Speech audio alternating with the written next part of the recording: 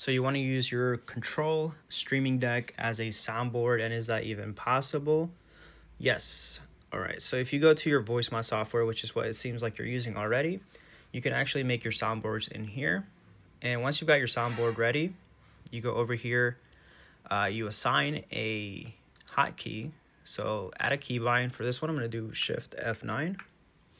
And once that's assigned, you go over to your program here, drag this hotkey option into one of the boxes, assign the same hotkey that you did for the sound, and then look. Once you hit the soundboard, it's going to activate that sound on your voice mod, and that's going to go right through your mic to the other end of whoever's on the other end, if you're on a call or if you're just streaming. Now, the other way to do this is by dragging over the play audio feature, and then from here you can assign specific